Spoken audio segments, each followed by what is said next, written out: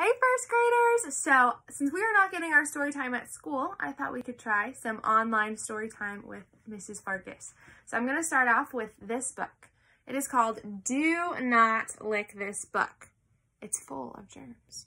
So I want you to take a minute, think what you think this book is going to be about. And let's see if you were right. Do not lick this book.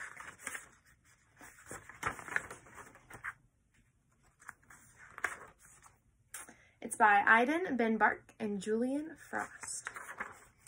This is Min. Min is a microbe. She's small, very small. Can you see this little dot on the page? Microbes are so small that 3,422,167 of them could fit on that dot.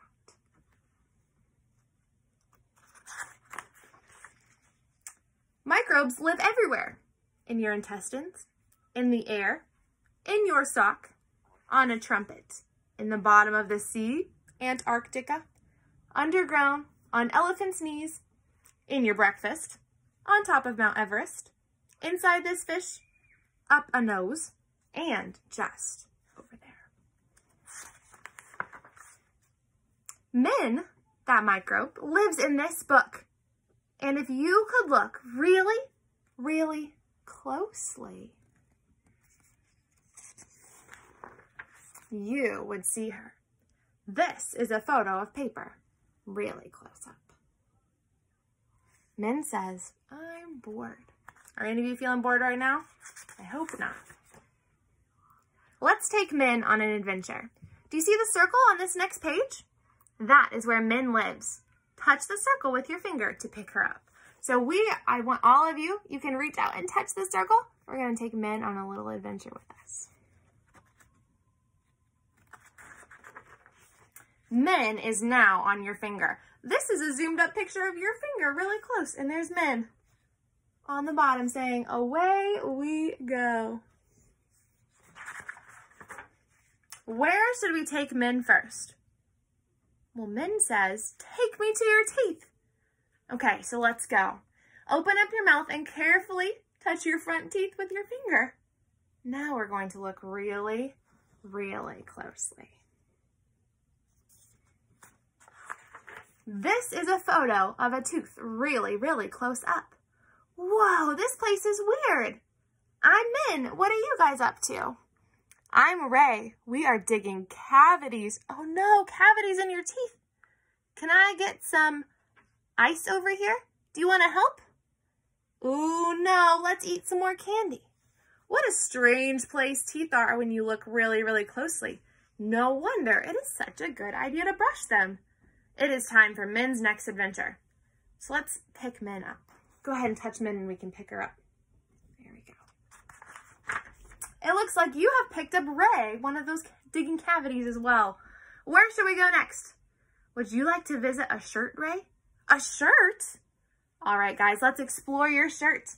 Put your finger on your shirt, and you are going to send Min and Ray on a new adventure. Let's look really, really closely at your shirt. This is a photo of fabric, really close up. I'm Min, and this is Ray. We're on an adventure. It's nice to meet you. My name's Dennis. We are making this shirt really smelly. Oh no, we found a clean patch. Can you give me a hand spreading all this dirt around? What a strange place shirts are when you look really, really closely. No wonder we need to keep washing them. Now it is time for Min and Ray's next adventure.